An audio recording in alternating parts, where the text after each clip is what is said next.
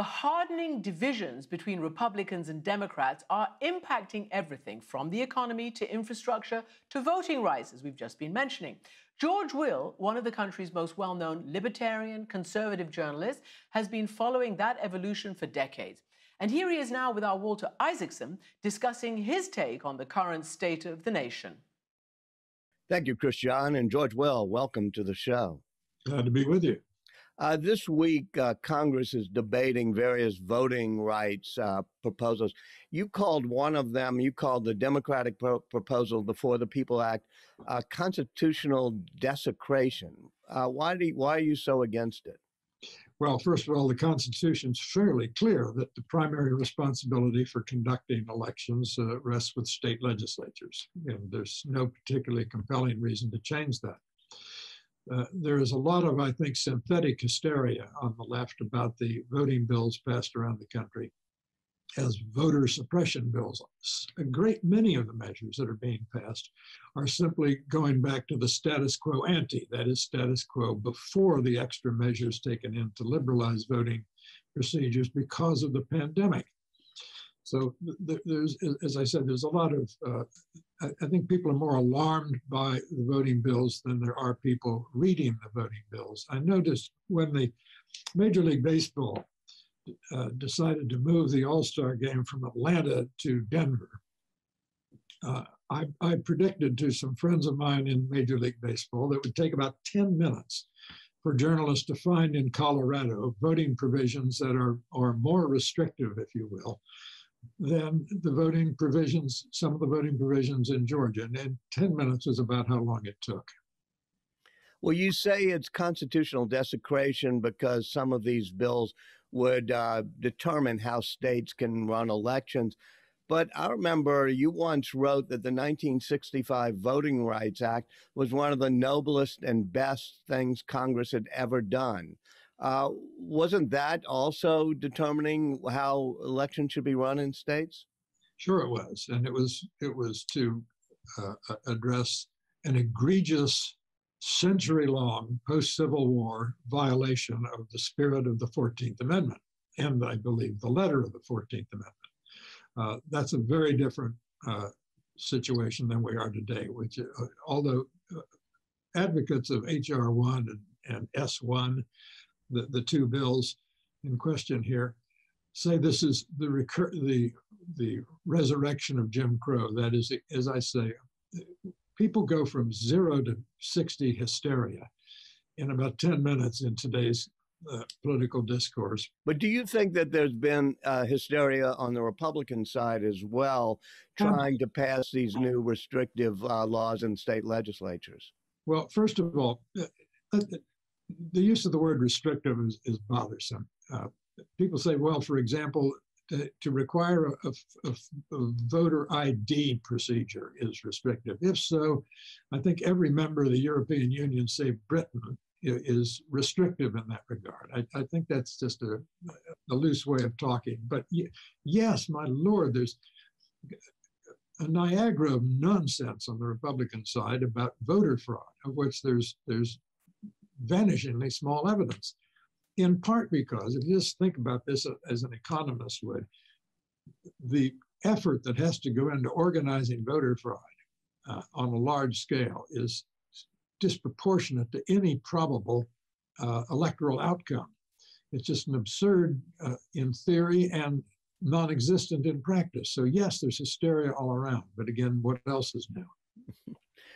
Senator Joe Manchin, who's our great swing senator apparently these days, has a bill this week that tries to compromise on the whole voting issue.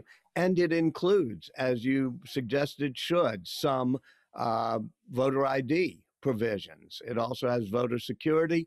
On the other hand, it has more easy ways for people to vote, to register, and to vote early.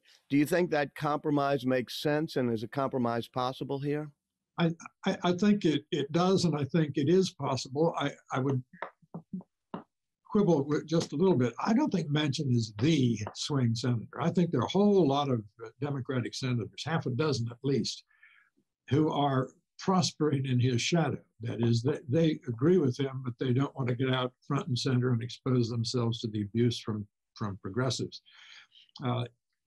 Yes, I think a compromise is possible on this. You know, almost everything in politics is a realm of splittable differences.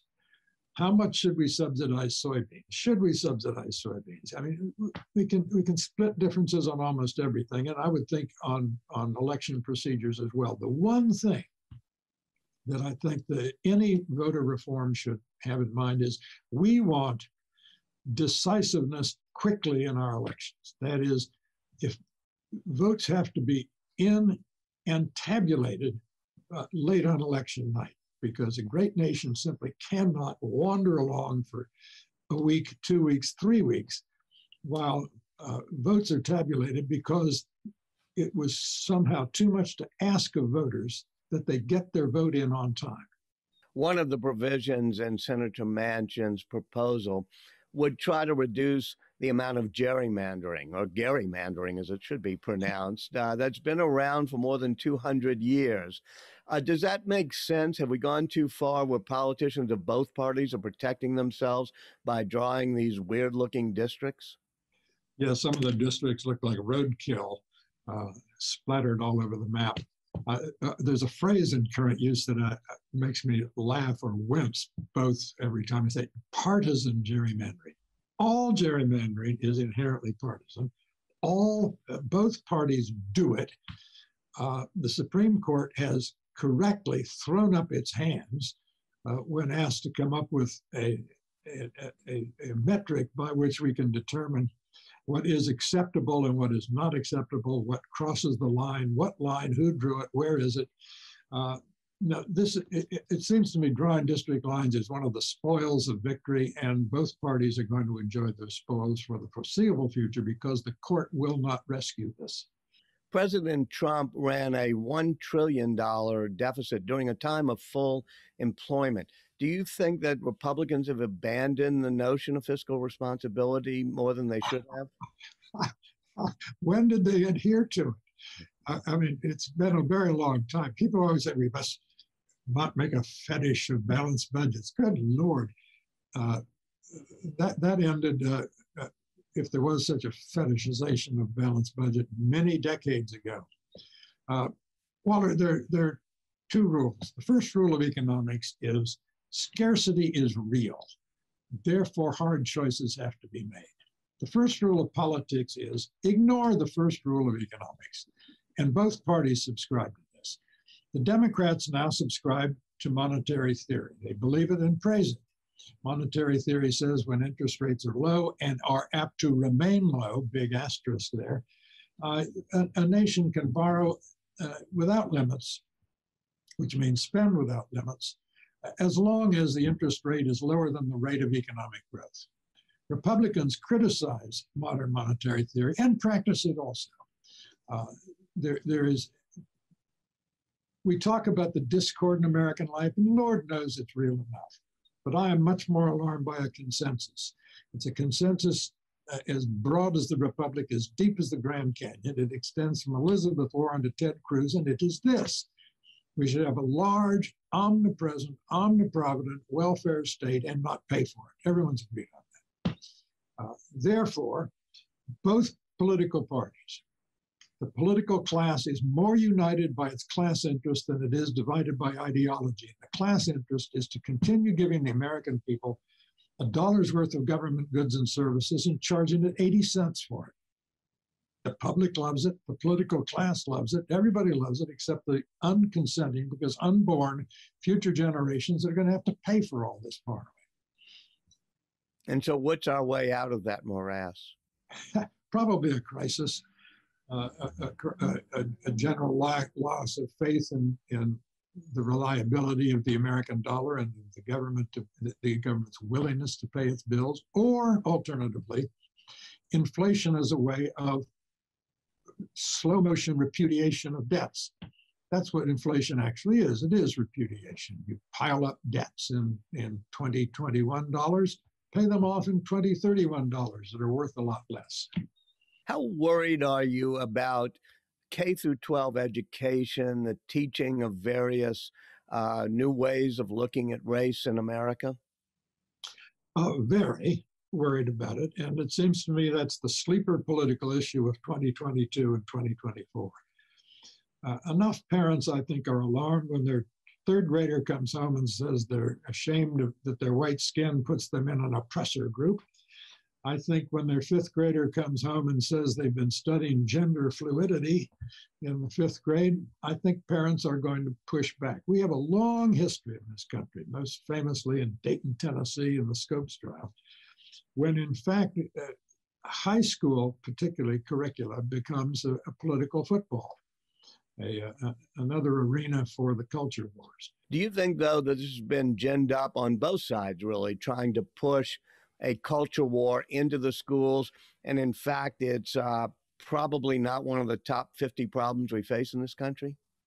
I think it's a serious problem. It's certainly in the top 50, I'm concerned. It seems to me when you have a concerted effort to convince the rising generation of Americans that their nation is defined by a sin, that is white supremacy and racism, that is an important development, to put it mildly. A nation that cannot produce an educated population that rather likes their country and respects it and sees the drama of its attempts to reach a more perfect union. That's a serious problem, much bigger, frankly, than most of the problems that people argue about. One of the arguments is about whether or not there is systemic racism. Your colleague, Michael Gerson, just wrote a column this week saying from a conservative viewpoint, he really understands the concept that there are things baked into our system that provide headwinds, that provide disadvantages to people of color and to blacks. Do you believe there is some racism baked into our system of economy and laws that needs to be addressed? I do not believe that. I believe that the 64 and 65 Civil Rights Acts, dealing with public accommodations and access to the polls, I think the enormous body of law that has been developed concerning what equality of opportunity means and is still evolving is addressing the long legacy of slavery. But the idea that is baked into the idea of equity now, that any disparity of social outcome logically must be, is entailed by systemic racism, is an attempt to win an argument by semantic fiat. There's far more denunciation of systemic racism than there is defining of that term. But isn't some of the inequity in our society possibly part of a system that still has some legacies of people like yourself and myself and Mike Gerson, who grew up in affluent white neighborhoods and had more advantages? Sure, but I don't see why we should call that racism. It may be a legacy of slavery, but it is not an example of current racism. There is a huge difference. And so how would you redefine it so that we could address it? I wouldn't redefine. I don't think it's a helpful term, and I would stop using it. Mm-hmm. The Supreme Court has been trying to do a delicate balance between free speech rights, rights of gays and other people, as well as freedom of religion. They balanced it a bit this past week when it came to a case about foster care and Catholic services. How do you think that balance should go? I think there's an enormous amount of bullying now going on over the free exercise of religion. That fellow at the Masterpiece Bakery in Colorado is still being harassed by people who want him to bake cakes that for occasions that violate his sense of religious propriety. Same-sex marriages, whatever. Now, there is no shortage in the Denver area of bakeries willing to bake these cakes. Why don't they just leave the man alone? The rapid, swift, altogether welcome triumph of the gay rights movement is in danger of stepping over into now in a kind of aggressive, triumphalist bullying on the part of the victors. Gay rights are now firmly protected in law, firmly supported by a majority opinion in the United States. Leave the baker alone. Enjoy the fruits of victory. Let's everybody calm down and let little live and let live spirit, which was originally what the gay rights movement was all about. The latest affirmative action case that'll probably reach the court, one of them involves Harvard and potential discriminations against Asian Americans because of preferences in the admissions process, or allegedly so, that prefer blacks and other minorities. Why should Harvard be told by the government how to pick and choose the people for the classes it wants to educate? Well, that's a good question, because the court has said that schools have enormous latitude to shape their student bodies for academic reasons that they think serve the learning experience. I got that.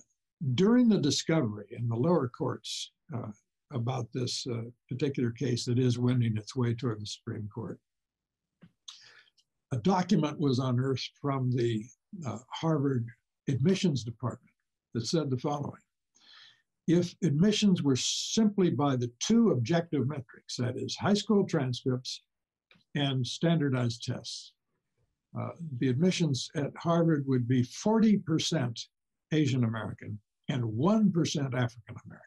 Now, that's not an outcome Harvard wants, and Harvard should be, it seems to me, should enjoy some latitude to prevent that. On the other hand, Harvard, which is, shall we say, friendly to the progressive impulse in the United States, has been a cheerleader for a central government that fine-tunes the behavior of civil society's institutions in order to bring them into conformity with non-discrimination laws. So Harvard is going to have to find out a way to live with the laws that most of us like.